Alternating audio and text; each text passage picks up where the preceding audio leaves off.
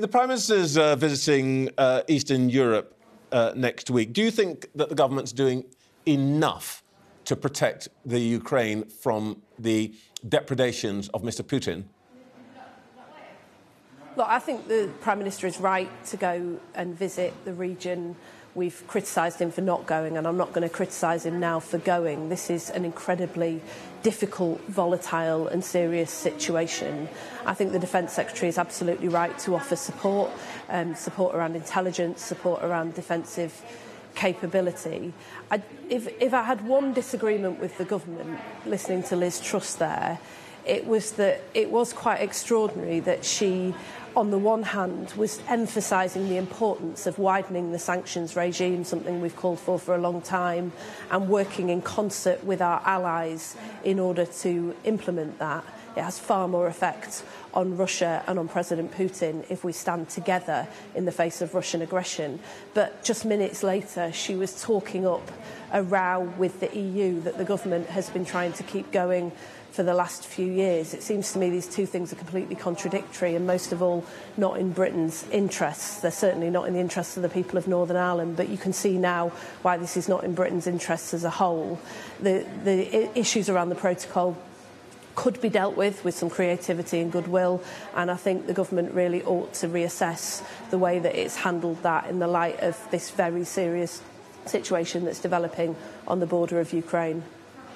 So, but broadly speaking, you support what they're doing. Would there be things that you would do in addition?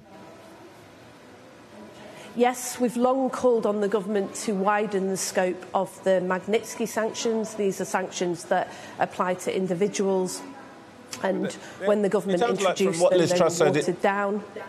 Forgive me, it sounds from what Liz Truss said that that's actually what they're about to do. Will you be supporting legislation if that's what the effect of that legislation is? If they do, we've campaigned for it for several years. We pushed the government to do it originally, and I think my understanding was that that was blocked by the Treasury. If the Treasury has finally realised that that was a mistake, of course we will support that. And I think the important message from Britain has to be that we stand united in the face of Russian aggression with NATO and with our allies. We will not allow this to stand, and all political parties should be working to that end. There is a tricky issue to solve here. There are worries that the Kremlin might put the squeeze on by restricting gas exports to Europe, and a third of Europe's gas comes from Russia. Market prices are already incredibly high. They're going to go up again. We're going to face our own problems. Do you think the UK can actually afford to do what is necessary? For example, Liz Truss more or less said, if there's an invasion, that we should put a stop to Nord Stream 2. Do you think we can afford to do that? Well, I think there's two things. The first is that we've got to work very closely with countries like Germany that are much more heavily reliant on imports of gas from places like Russia, to make sure that we're all working together around this. And I agree with Liz Truss that economic expediency cannot come before security and the defence of the United Kingdom and the defence of democracy. But, you know, for over a decade now, we've had this very, very confused energy policy that's been pursued by the government. We've lost a lot of our gas storage capability that was given away several years ago. We haven't invested sufficiently in renewables, particularly around solar. The government took the axe to solar a few years ago and removed the subsidies that cut off at the knees an industry that was really thriving and developing, jobs growing at 6 times the rate of the wider economy. I think we're now starting to see the folly of that approach being played out at the border of Ukraine.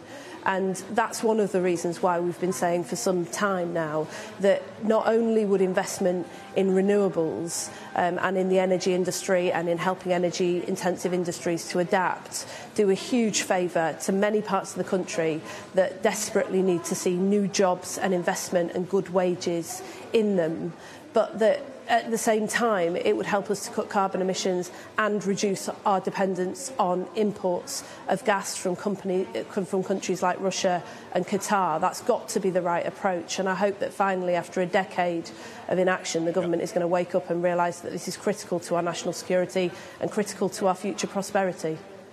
All right, let's, if I may, let me catch up with history and move on from your old job to your current job, which is Shadow Levelling Up Secretary. You praised the government's desire for levelling up, and in places like Grimsby, where you and your leader were this week to look at investment that's taking place in offshore wind power. What do you want to see more of in the Levelling Up white paper? Well, look, we welcome the small pots of money that have been announced for 20 places today. That's a small refund on the amount that we've lost since the Prime Minister took office. And I think those 20 places will be glad to have any penny back that they can get, because any penny counts. But I think there is a profound sense that the government has really missed the point with the very small beer that they've given us this morning. They've got to get money back into people's pockets. Right across this country, town centres are not thriving. High streets are falling apart because not only have we seen good wages, good jobs depart from many parts of the country over recent decades, it's been turbocharged in the last 10 years. And right now, energy bills are going up, shopping prices are sky high, and people are about to face a tax hike. Michael Gove talks about King's Cross-style regeneration. But if you want King's Cross-style regeneration, you've got to put money back into people's pockets so that they can spend. You've got to get those good jobs back in. King's Cross cost £3 billion to redevelop. The government stake alone was worth 3 times what they're giving to the entire rest of the country with this money that's been recycled from the budget. These are places that within living memory powered this country, places like Grimsby, places like Wigan. Yes. And we deserve the right to make that contribution again. We are ambitious for this country. Why isn't the government? Oh, yes, but I'd like to ask you, Lisa, Nandy, what would you do? I mean, when you talked about levelling up this week, and previously you've got particular interest in the position of towns. One of the things that you've said is that you don't want people to have to get out to get on, that they don't have to leave where they've grown up and live in order to get good jobs, to be socially mobile and so on. How do you want to achieve that, and what's it going to cost? So we want young people to have choices and chances, and we've already made a significant commitment from a future Labour government as to what that would mean. £28 billion investment every year for the life of the next Parliament in green energy. That means the sort of jobs and apprenticeships that I saw in Grimsby with Keir Starmer last week, the sort of chances and choices for young people that are too often denied to them.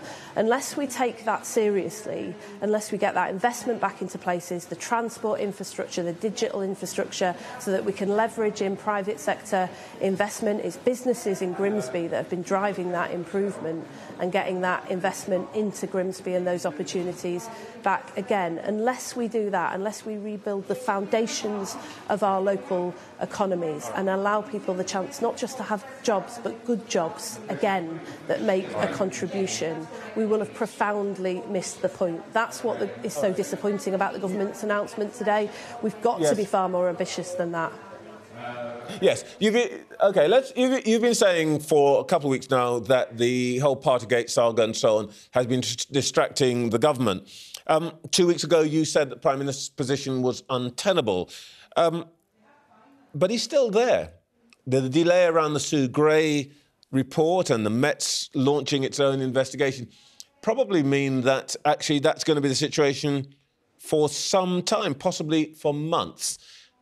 Has Labour missed its shot at the Prime Minister?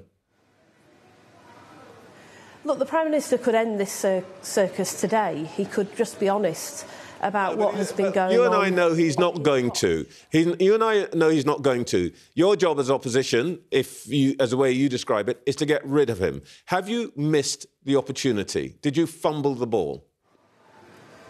Well, look, in the end, it's up to two groups of people. Tory MPs, who could, if they wanted to, trigger for the Prime Minister to go or back a vote of no confidence in the House of Commons. But I think it's unlikely. A vote of no confidence moved by the Labour Party? Or it will move by the Labour Party if Tory MPs will support it. There's no point in just perpetuating the circus. People have got real problems.